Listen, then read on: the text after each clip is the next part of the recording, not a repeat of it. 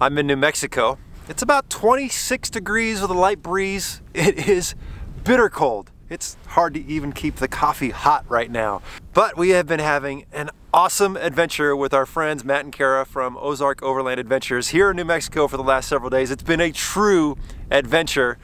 But what I wanted to do before we packed up and headed home was take a minute and walk around camp, talk about a few things, but more importantly, talk about Matt's Gladiator and how he has outfitted it. I have really enjoyed checking out all the gear he's got on there and watching that thing in action. And I thought you guys might like just taking a minute and getting a close-up look at that. So what I'm gonna do, I'm gonna pull the camera off, walk around camp, and we'll go talk to Matt. All right guys, we're gonna do this in a kind of a one-take style. I think that'll work well. So this is our campsite for last night, and this is probably not the nicest campsite we've had during this trip, but you know what? Yesterday was a true adventure, and we just had to find a place that was kind of sheltered and out of the wind, and this worked for us. So you're gonna have to go watch the videos from our adventure to see some of the really cool places we camped. But let me just show you one thing that's really interesting. All these plants out here, see those thorns? Yeah, all these plants out here just want to kill you. In fact, we just patched one of Matt's tires because one of those thorns got stuck in there and was leaking some air. All right. Before we talk about Matt's Jeep, let's just talk quickly about the trailer and how it's held up. This trailer has been awesome. We got after it quite a bit on some trails out here. Even in the cold, which I was concerned about, it's been doing really well. Regina and I have been nice and toasty in there. It's been perfect, no problems at all. Very comfortable. It's nice having hot water. We do have a little heater in there. It's been perfect. Now, if you guys remember, I mounted these fuel cans up front here about 6 weeks ago because the Jeep Wrangler 392 is a thirsty boy. And well, he was very thirsty on this trip. And if you've been out here to southern New Mexico, it gets pretty remote. And I'm not going to give anything away because it's part of the adventure, but let's just say that those fuel cans got used more than once. And I'm so thankful that I had them, because not only did I need them, but so did Matt. Buddy, has this not been a true adventure or what? It's been a blast. It has been a blast. We have been having so much fun. A great time. We've seen some cool stuff, and the weather has, it's February. It's been a little bipolar. It's definitely wish I'd had t-shirts in the day. Yeah. Really cold at night. Yeah, I mean, we looked at the forecast before we got here, and things definitely didn't work out as we thought. Yeah. That's all right. These guys will see the video, have a lot of fun. What I want to do, buddy, is I love your Gladiator. In fact, I have a big affinity for Gladiators, so I always enjoy seeing how people build them. I want to take a few minutes and just talk about it, and from your perspective about not just the what, but the why you got things. But first of all, why a Gladiator? I never had any intention of owning a Gladiator or a JL. Okay. I had a JKU Rubicon and absolutely loved that Jeep. Yep. When the JLs came out, too many electronics for I'd never have one. And then the JTs came out. Didn't really care for their looks until they were like lifted and 37-inch tires. And my wife and I were just goofing around on a Saturday and looking at RVs and vans and stuff, because in 2.5 years we're hitting the road full time. Yeah. And traveling, and my wife just randomly said, like, what about like a Gladiator with an alu cab on the back? Yeah. Sorry, and so we I'm went. Still not sure about that. Thanks, Siri. Yeah, well, we're sure about it, Siri. Thank you. And so we went and test drove one. Yeah. And we test drove a Mojave and a Rubicon. Okay. And that was early Saturday afternoon. Yeah. What year was this? This was May of 21. Okay. So, and this is a 2021 Gladiator Rubicon. Okay. And we test drove them, and it just drove so good. Yeah, it does. It drove so well. Yeah. And so that was a Saturday. By Saturday afternoon, we were getting my Wrangler evaluated for a trade-in. And Sunday we were crunching the numbers, and Monday I picked it up. Well, there it happens. Well, and the rest is history. I absolutely love this Jeep. Yeah, it's a beautiful blue Gladiator. It's gorgeous. What engine did you get? I got the 3.6. Okay. I love the Pentastar. Yep. It's not a lot of people say I love the Pentastar. I mean, in the JKs they had a reputation of about 120,000 miles rockers and stuff having issues. Yeah. But it's just it works. Yeah. It's got enough power. It's got enough torque. Sure. I prefer the gas over the diesel. Yep. Just because, I mean, sometimes in remote areas, it's hard to find diesel. Well, we found that out yesterday. Yeah, we did. We sure did. And, you know, and as you found out, it's hard to find premium. Correct. So, Yep. you know, for where we like to go and just remote destinations, the 3.6 gas, 86 octane fuel or 87 octane fuel, it's always there. Engine's bone stock. Engine's bone stock. Okay, you do have a snorkel though. I do have a snorkel. And yes. tell people, why do you have a snorkel specifically? Because the Ozark National Forest is my backyard. Yeah, and you are crossing And the water every half a mile. Yes, and sometimes very deep water. Okay. So it's you know, it's cheap insurance with the way this thing's outfitted. Yeah. If I'm ever to the point of really needing a snorkel, I've made a horrible mistake because that water's, you know, right, 4 feet, 4.5 feet deep. And who makes this one? This one's AEV. AEV, okay. Yeah. And you're pretty happy with it? I'm thrilled with it. Okay. Easy install other than cutting the hood, right? Cutting the hood, Yeah. that's it. Okay, talk about, dude, I like your decal up here. Thanks. What is that? It's got some topo on there. Yeah, that's from a company called Sticky Vinyls. Okay. And this, they do custom graphics. It's textured. It is textured. I like that. But this is topographic map of one of my favorite spots in the Ozarks. Okay. My favorite campsite in all the Ozarks is right there. Sure you want to give that away? Well, I don't think I know where it is. All right. You've done quite a bit of work to the front. Yep. So what have you got going on? Let's start with the bumper. Relentless Fabrication. Okay. Is the bumper. I saw them at Expo West last year and absolutely fell in love with this bumper. It checked off all the boxes. It was stubby, recessed winch mount, little bull bar here, Steel? provisions for lights. It is steel. Okay. And it's, as soon as I saw it at Expo West, I had to have it. Okay, what winch? Open road, right. Panther Series 2, 13,000 pound winch with synthetic line. Okay. I love it because it has a remote, it has wireless remotes. Yep. And just being able to not have to deal with the cords and stuff. Is it fair to say that's a reasonably priced winch? I would definitely call it budget. Yeah, I mean, for under, I think, between $400 and $500, sometimes even under $400. Wow, and you get synthetic line, it's pretty good. Yeah, and I've had it for a year and a half now. Okay. And it has done really well. And what's your fair lead? What is that? This is a groove fair lead from Yankum Ropes. I don't think I've seen that before. It takes away all the metal from your recovery system. Okay. So there's no big hook, there's no thimble or anything up here. You've got just your winch line.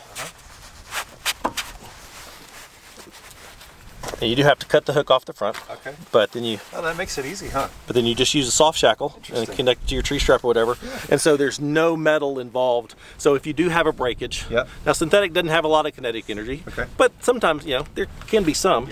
So if there is a failure or anything, it's really safe. All right, now you've got some forward-facing and some side-facing lights. Yep. Talk about those. This bumper is specifically designed with this cutout for the Baja Designs S1 flush mount. Okay. And so went with those. No other light fits the spot. Okay. And then I had these Denali D4 cubes from my JK. All right.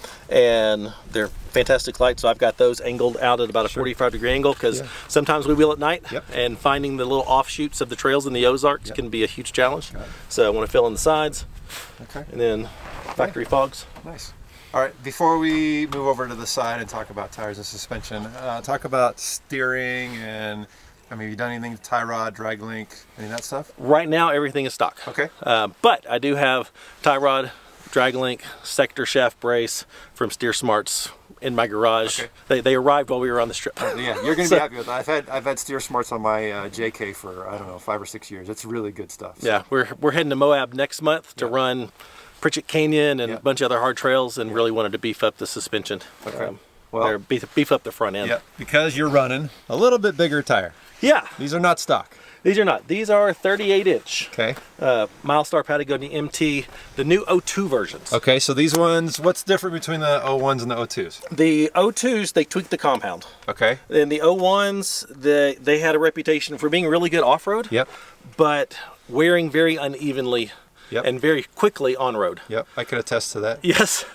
So the O2, they went back and tweaked the compound. Now they still perform very well off-road, but we get a lot more life and even tread wear on pavements. And you're putting on some miles on this Jeep. Yeah, I've had it for a year and a half, and it's got I will turn 50,000 miles as I'm heading home. Yeah, so you're definitely laying down some miles. You got to have a good tire for that. Yeah, and this is I just put these on before we came here, so this is my second set of the MT-02s. Okay. And my first set, I got 27,000 miles. Okay. And they still had 50% tread life left. Now, look, there's a lot of mud in the Ozarks. Yeah. And some people have commented and saying that Patagonias don't do so great in the mud. What's been your experience? I mean, I've never been stuck in the mud. Okay, that's good. So they perform great. Okay. I have no complaints about them really in any condition. Okay, right on. What wheels are you running? They're the Vision Manx. Okay. They were just, I mean, there's just a standard wheel, and I like the way they look. As you can see, I have chewed these up pretty heavily on the rocks. Kind of use it a little bit. Yeah. And what about? I think this is actually my good wheel. Okay. What about behind it? You've got you got some pretty beefy shocks back there. Suspension. I've got Clayton Off-Road 3.5-inch Overland Plus kit. And what does that get you? That gets you everything. It gets control arms, track bar, front and rear, shocks. Okay. Not shocks. And springs that are designed to handle the added weight. Okay. I started with a rock crawler lift, and fantastic until I started putting all the weight in the back. Yeah. And then the back end really started to droop. Okay. So went with the Clayton, and fully loaded, this thing has zero sag in it. Okay, what shocks and remote? You got a remote reservoir in here. The shocks are from Elka. Okay. Ooh, sorry guys, it's tough to see. Okay, there we go. The shocks are from Elka, which are a huge name in the power sports, ATV, UTV world. And so they are just starting to get into the Jeep world. Okay. And they are fully adjustable remote reservoir shocks. All right. 2.5-inch in the front, big giant 3.5-inch shocks in the rear. Oh wow. Okay. And I love them because you can dial in both the soft and the hard compression. Okay. So, sorry guys, we're doing this one take, and the joystick is giving me a hard time here. So I can dial in the soft rebound, and so the body roll, the whoops and stuff, and then I can dial in the hard impacts for rutted roads and hard rocks and that sort of thing. Okay. And the ride is incredible. Yeah. And then your Rubicon decal and this. Yeah, they all replaced all these from sticky vinyls. And it still has the same kind of matching same texture. I don't know, I kind of like that. It's pretty slick. And you got a muddy Sully down here. Sorry guys, the shadows are. It is what it is. We're out here in the desert. Yep. It's cold. Jeep's name is Sully. Jeep's name is Sully. Yep. And all right. My wife's Wrangler's name is Boo. So they go together. Okay, you've got KC Pro 6 light bar. Yep. And this is their mount? Correct? This is their mount. Okay, let's get around on that. And then I really like where you have mounted your GMRS antenna up there. Yeah, it works well. That's a nice little spot. Where did you get the mount for that? Honestly, I don't remember. Really? Because I kind of like that. I want to know. I don't remember where that came from. Okay. I think it was I don't remember. I really don't. All right. I don't know if I got it from Amazon. We're gonna figure it out and try to put a link down below. Yeah. And if the link's not down there, well then we blew it. Yeah. Funny thing about that light bar, this is the third Jeep of ours that it's lived on. Oh yeah. So my wife bought it for her Wrangler a long time ago. Sure. Then she sold that, and so it went to my JK, and then it wasn't being traded in for sure, and then I took it off, and it's now living on the Gladiator. Yeah. The one on my JK is 6 years old. Yeah. So I mean, it's the best looking light. Oh, I agree. Hands down, for a Jeep, it's the best looking light. Oh yeah, absolutely. We talked about your radio. So inside, you're running a Midland GMRS. Yep, MXT 575. Yeah. So and then that's the little ghost antenna, guys. Just for that. But let's talk about what else is on the roof. That's not something you drive around with. No, not mounted. That's our Starlink. Yeah. We got that I don't know, 6-7 months ago. Yeah. How are you liking it? I love it. Yeah. I mean, people give you a hard time about going out and remote destinations to be away from being connected and stuff. But as often as we travel, and considering our line of work, we need to be connected. I want to be able to touch base with my kids back home, and Yeah, I think the difference is, like, if you're going out for a weekend or even 2 nights, a long weekend, you don't need something like that. But when you're going out for 1, 2, 3 weeks, absolutely, having an ability to connect and just take care of a couple things, let everybody know you're all right. That's a nice it's a nice asset. Yeah, for what we do, we're uploading content from camp and stuff, and so for sure, it works incredibly well. Yeah, especially when you're out here in the desert. Right. Now in the Ozarks, it's kind of hit or miss. Yeah. I wouldn't try to upload a video from the Ozarks, but I can text care. I can text my kids and message them and stuff. So it's worth it. Okay. Before we talk about the rock sliders, I want to make sure we talk about axles. So you have stock axles? I have the stock axles. Okay. Gear ratio? 513. 513. Yep. They are re-geared with 513s from Yukon. And I mean, if you're gonna go larger tires, yeah, you gotta re-gear. I agree. Because I started with 37s, never saw 8th gear. Yep. Sometimes didn't see 7th gear, and so going to 38s, you just have to re-gear. Okay. Can we pull the door? Let's just look in the interior real quick. All my camera bags and stuff in the front seat. Yeah, that's all right. All our Jeeps are a filthy mess right now. Talk about the bar. That's from a company called Anvil Overland. Okay. And they make every accessory that's on here. Okay. The handheld radio mount. Yep. I've actually got a Garmin InReach mount sitting at home. Okay. The GoPro mounts, my phone mount, tablet mount, another phone mount on the other side for a passenger. And I love this thing. What is that little speaker in the center? That's just a little radio speaker for my Midland. That's nice, because mine's down on my floor. Having it up there is pretty slick. Yeah, it's just I think it was like a $15 speaker from Amazon. Okay, all right. And all my lights are controlled by the aux beam switch panel up top. Yep. Sorry guys, I know it's tough to see, but it's up there, I promise. And then of course he's got all this. And hothead headliners, which legit make a difference in both sound and temperature. Huge difference. And you can put patches on them, which is really difference. I mean, that's really the main reason we have them. And you have and you've got some custom seats. No, these are factory. These came factory. Yep. These were factory. They're the special cat skin. Where have I been? I haven't seen these on a stock. I hadn't seen them before either until I bought this one. Oh, very cool. And one thing that you can't see in here is the sound system. Okay. Factory head unit. Yep. But we've got the MB Quart Gladiator speaker package. Okay. So what it does that replaces get you? all 6 speakers. All right. And 2 10-inch subs under the rear seat. It sounds amazing. I haven't heard you thumping down the trail. Well, I don't. You've been holding out on me. I don't play music when I'm on the trail because I like to hear the nature. I like to hear the birds. I like to hear the tires. All right. So yeah, but the MB Quart system sounds amazing. Okay, let's talk about your rock sliders, because I was noticing this morning that you still have the stock slider on there. Yep, and then you have an addition to it. So what have you done there? These are the Ace Engineering rock sliders, and they are designed to work in conjunction with the factory Rubicon rails. Okay. So it kind of gives you double protection. Yeah. If I ever, just really laying on something hard, and you can see these things have been used and abused. Yeah. But if I ever, you can do that at the mall too. But I just like the idea of having double protection. This is protecting the pinch seam, and this protects everything else. It sticks out far enough that I can pivot off trees, pivot around rocks. Makes for a great step for accessing we're steel. We're steel. Everything's steel. Right. Everything's steel except for the skid plates. Nice. I like it. All right, now we're going to get to what I think is the overland goodies.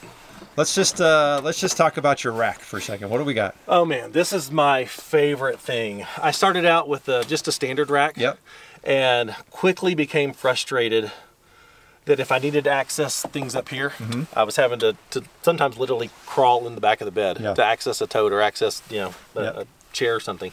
So this is from Extrusion Overland. Okay. And it's all extruded aluminum. Okay. And we've just kind of been brainstorming ideas, but the things you can do with this, my favorite thing. Oh, look at that. Oh man, that's pneumatic nice. panel. So I've got a panel here and panel on the other side, which allows me to, quickly access gear back here. Yep. I took some leftover extrusion that I had and built this shelf. Okay. So now I've got these front runner wolf packs here.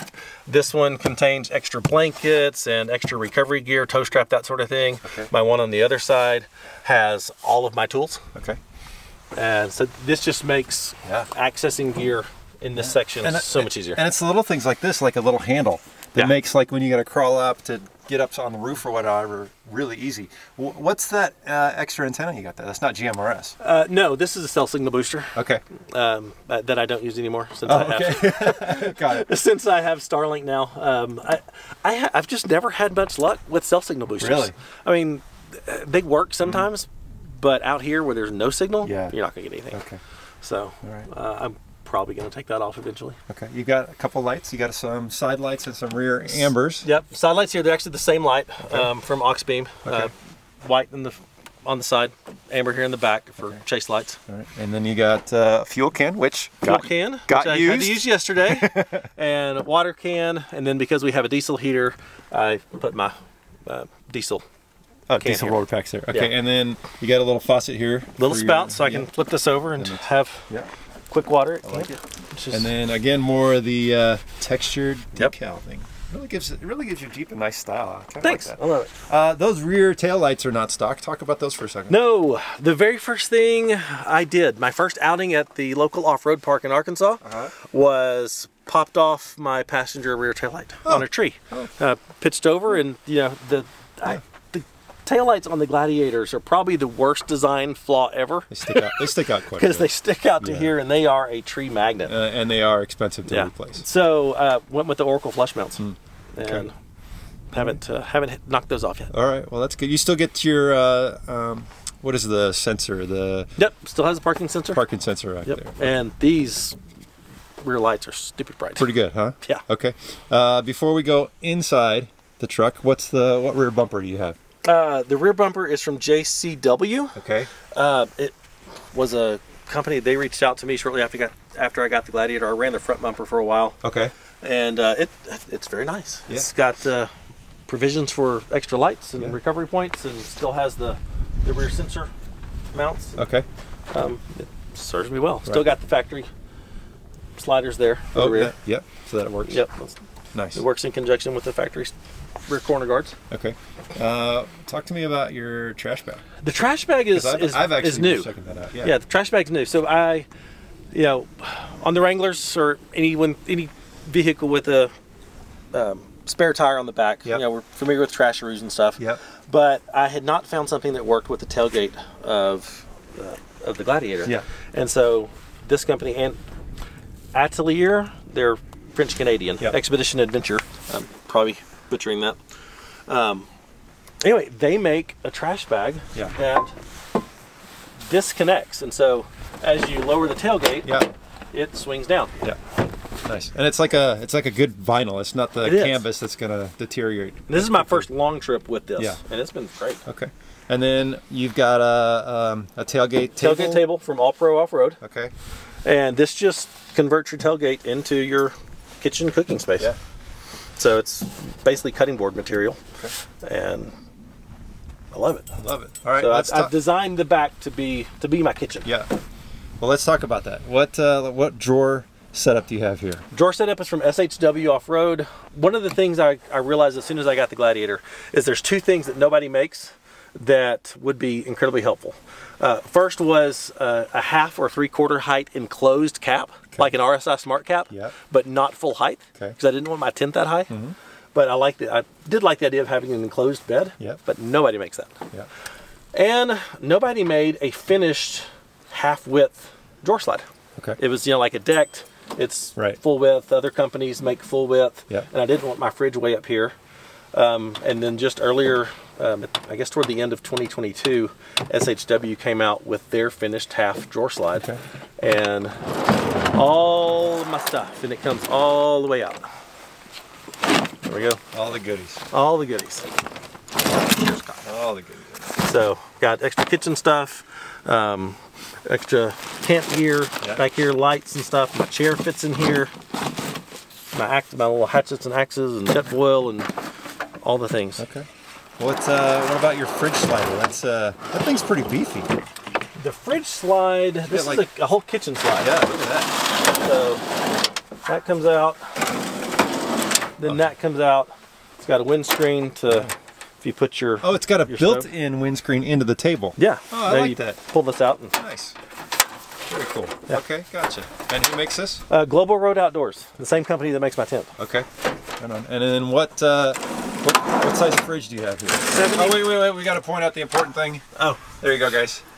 That's the important thing right there. Marco's being represented, but so is TrailRecon. So the fridge is the Iceco VL75 Pro. Okay. Dual zone? Dual zone. Okay. This thing, I get asked all the time, how well has this fridge held up in the back of my Gladiator? Yeah. Because it lives here full time. Okay. So it gets rained on. It endures all the elements. You can see it's very dirty. It is very dusty. But I mean, this thing's been living out here, back here for a year and a half. Can we see the inside? Yeah. You can see what food I have in here. And what size is it? 75 liters. 75. Okay. So either side can be a fridge or a freezer, so you can have ice cream if you want. Absolutely. Which we don't need right now. And what I love about the IceCo Pro Series is they open both ways. Wow. You don't have to move the door to make it. You don't have to move the door. And you can take it completely Come off. on. That's pretty clever. I like that a lot, it's a great feature. Okay. So this thing has not failed. It's been running 24/7 since I put it in here. Okay. Leave that there, because I think what we need to do, it's going to be hard to show these guys, but let's just talk about, I'm going to let you just point. It's going to be hard for them to see. So what do you got for power? Okay, for power, I've got two 100 amp hour anti-gravity lithium iron phosphate batteries. Okay, and they're just in little battery boxes. Battery boxes back there. Okay. And you did this yourself? Yep, this is all DIY. Yep. They are charged by, you can see them just behind the battery boxes back there. They're not going to be able to see, but you'll just have to trust us that they're there, guys.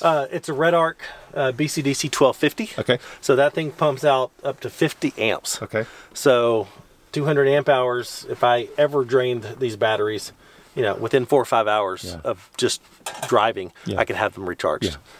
Next to them is what's currently powering Starlink, a Renogy 2000 watt inverter. Okay. That lives right there. It's mounted to the side of the drawer. I'm gonna zoom in here for a second, guys. I apologize. We're gonna see if we can get you to see it. It's under my baboon shade. Yeah, you can actually kind of see it. You can see it from this side really good. All right, let's come over there. Come over here.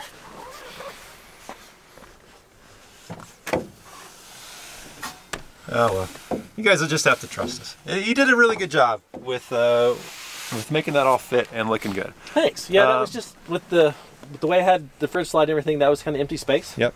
And it stores my power and the batteries. Okay. And now my air compressor. And talk about the air compressor. What's that green guy back there? The air compressor is from Morflate. Okay. They're 10.6. It is a twin air compressor, very much like the ARB twin.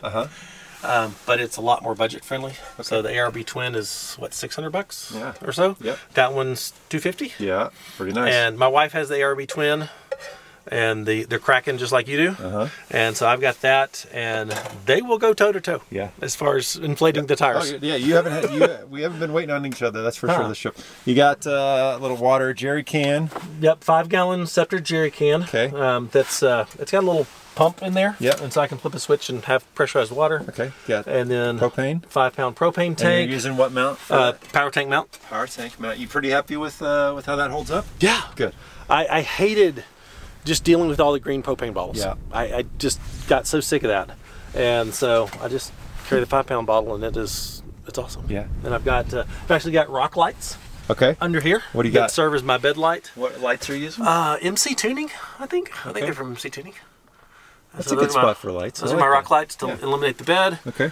And I've got these are just cheap little lights I got from Amazon that illuminate my table out here for when I'm cooking. Yeah. Okay. Let's talk about the tent. What do you got? The tent is from Global Road Outdoors. Yep. It's their Sidekick 1. So it's the same size, same profile as like a iCamp or SkyCamp Mini. Okay. It's a full-size bed in there. And how do you like the mattress? Because for me, a rooftop tent, that's the most important thing. I have yet to find a stock mattress that is comfortable, especially in a hard shell. Soft shells can get a thicker mattress, but listen, I'm gonna go on a soapbox here, guys. Rooftop tent manufacturers. The most important thing about a rooftop tent is the mattress. You guys need to give more attention to the mattress. Agreed. There we go. Okay, stepping off my soapbox. So I do not have the stock mattress in there. Yeah. I have replaced it with it's a 4.5-inch inflatable and memory foam combo. Kind of like, it's very much like an X-Bed mattress, which is the name brand most people know. Yep. But it's 4.5 inches, and it is more comfortable than my bed at home. Nice. I absolutely love that thing. I would show it to you, but Kara's still in the tent with Goose. Because it's cold. Who can blame her? Who can blame her? She's being protected. But I absolutely love this tent. Yeah. Kara's got the iCamper on her Wrangler. Yeah. And we've done a side-by-side comparison. Yeah. And they all have the pros and cons, but I absolutely love this tent. Speaking of being cold and staying warm in the tent, how do you go about doing that? Diesel heater. What do you got? This is one we got not too long ago. It's from I just bought it off Amazon. Yeah. It was like $150. Okay. Company's called Silvel. It's all in one. It's an all-in-one unit. So you got, and you just have to it's a plug it 5 in? kilowatt. Okay. And yeah, I plug it into my auxiliary outlet that I put in the bed. Okay. And man, we have been warm and cozy this whole time. Yeah.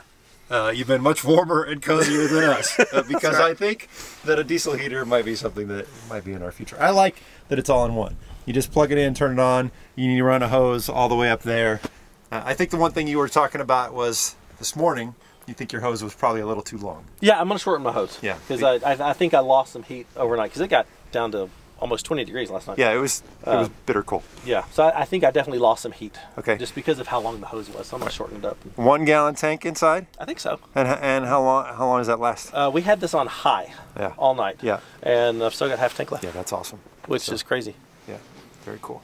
What do you have on the side, this side of your rack? This side, let's see.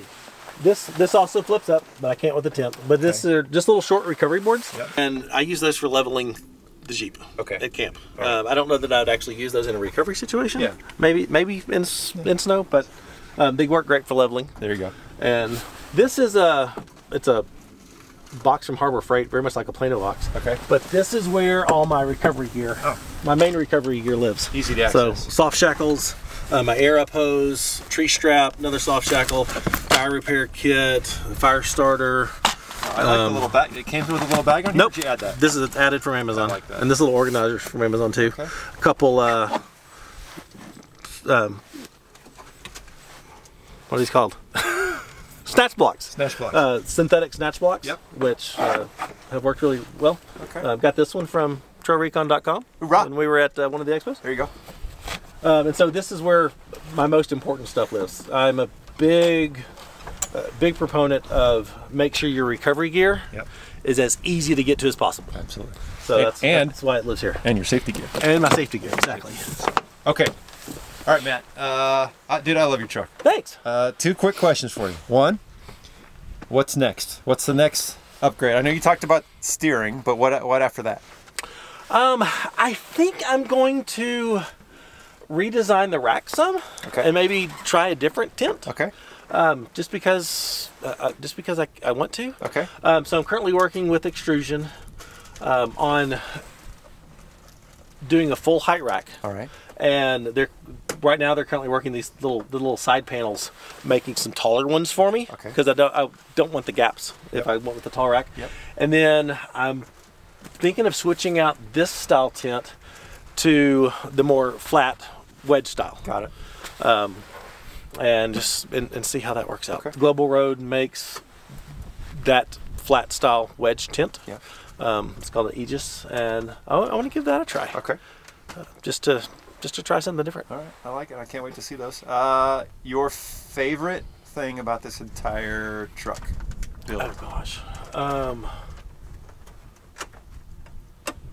Man, you put me on the spot there. Oh yeah. There's so much. The one thing you just have to have. Oh, the one thing I love the back end. Okay. Because when we decided we were going to go with the Gladiator, you know, with the Wrangler, that went through multiple iterations. Sure. But when I bought the Gladiator, after having the experiences that I had, I knew exactly what I wanted to do with it. I knew exactly how I wanted to build it. Yeah. You know, for more long-term overlanding, and the way I've got the back end dialed in for fridge and gear and stuff like that, super easy to get to. This is my favorite spot. Okay. Last question. What do you think about southern New Mexico? I love it. It's beautiful. It is. It's really caught me off guard. Yeah. With the variety, I expected us to be doing a lot of graded Forest Service roads. We got after it. Well, there was some nice technical stuff, and we've seen some amazing things. Yeah. I'm very surprised about how remote we got. Oh yeah, a little more remote than I think we expected. More remote than we expected. That's for sure. If you're going to come out here, bring fuel. Oh yeah, bring fuel. Unless you're just making day trips into the forest, then you're fine. But if you're planning on spending 2-3 days, bring fuel. Well, awesome, dude. Well, it's been awesome being out here with you. I'm gonna go check in on Regina. All right. Because she's making breakfast. She is making breakfast. She's making breakfast this morning. So real quick, guys. Good morning, hon. Good morning. How are you? Cold. Yes, it's cold. Actually, it's not so bad in the sunshine. But you slept well and warm last night? I did. Okay. Huddled up under our bedding. Yeah. What are your thoughts on New Mexico? It's beautiful. Okay. It's incredibly diverse. Yeah. I mean, we've seen so many. I mean, we've seen elk. We've seen an owl swoop down by us. Yeah, some javelina. Javelina, those little piggy things. That's right. A deer. Yeah. Yeah. What are you making for breakfast on this very cold morning? First time I'm making it, but I'm attempting to make a crestless quiche. So I just started cooking it. Okay. So it's eggs with some milk and some cream and some seasonings and some Gruyere cheese and diced ham. Well, I am ready to eat breakfast, pack up, and get warm. Yeah, warm. I hope you guys enjoyed checking out Matt's Jeep. He's done a great job with that build, and I know he's got lots of future adventures planned with that. So make sure you go over to Ozark Overland Adventures on YouTube, and you can follow along as they're out getting after it. Now, I can barely feel my ears, so we're gonna pack up and head home and go back to Southern California where it's a little warmer. Thanks for visiting us, guys. I hope you enjoyed this video. Make sure you check us out over at TrailRecon.com. Thanks for watching.